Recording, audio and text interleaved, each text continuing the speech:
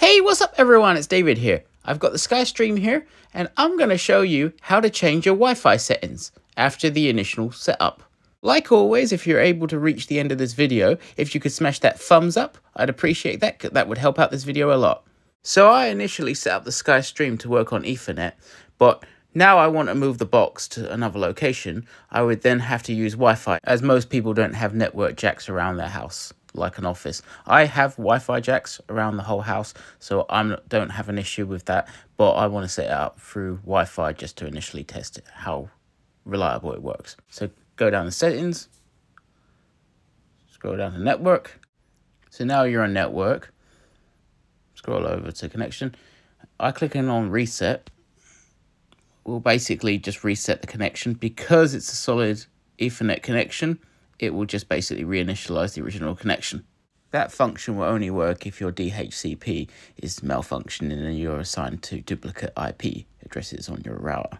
So what I'm going to have to do instead to change it to Wi-Fi settings is initiate a unplugged, so it'll think it lost connection, and then it will allow me to then swap connections from cable to Wi-Fi.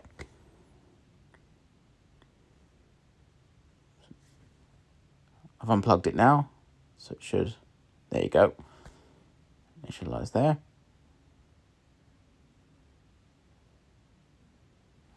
Go back into network connection, click reset.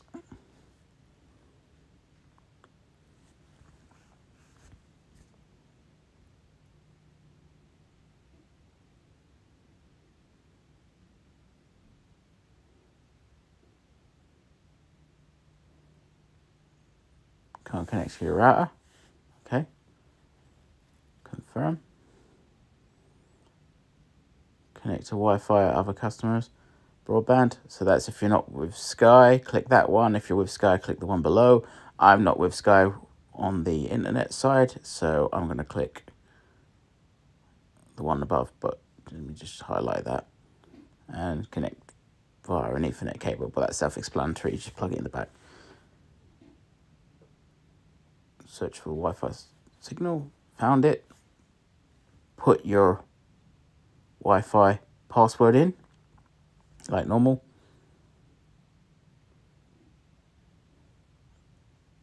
It's a long process, but if you know your remote control, you can put it in through the numbers and it'll highlight on screen. Okay, everything's good, it's all connected, and it's as easy as pie. Except I can't make pie. So now I'll scroll over back to see if the internet services are working. Obviously the reliability of streaming TV on Wi-Fi, obviously it's going to be reduced, its reliability, because it's now using airwaves instead of cables.